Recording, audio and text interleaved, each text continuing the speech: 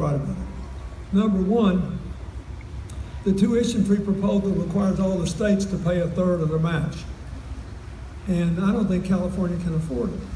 You're doing everything you can to hang on to your colleges now. And there's 30 states with Republican governors and legislators who don't want to do it.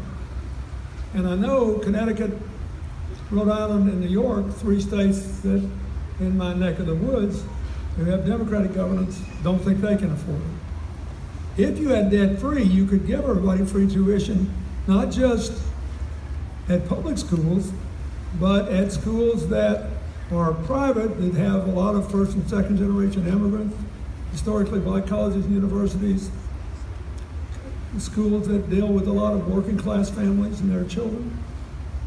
Give it to the people who need it, give a big increase in Pell Grants, that's Hillary's idea, and then let people start paying a little when they can, and if they're caught in the middle, give millions, we're talking about a large number of people, the chance to work 10 hours a week with work-study money.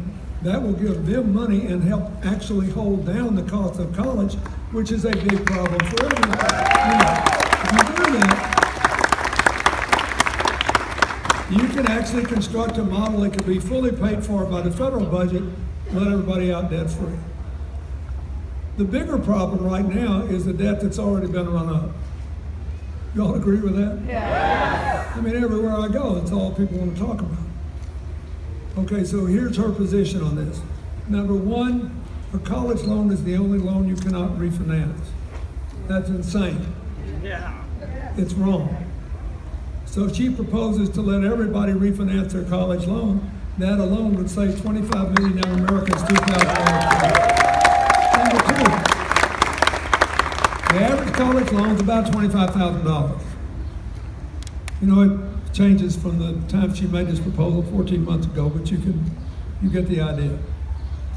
So she proposes that everybody should have 2 options to deal with the debt they've got. One, if you're willing to do 2 years in an AmeriCorps program and 1 year in any other kind of community service, you would get tax-free, over and above your income, $23,000 plus to just throw against the debt and get rid of it. 2, if you can't do it or it's not enough, because let's say you went to med school or something, you owe 200 grand,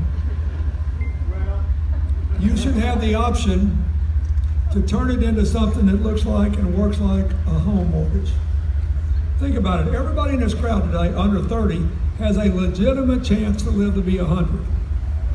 And without the threat of Alzheimer's or other dementia because of the advances in biomedical science.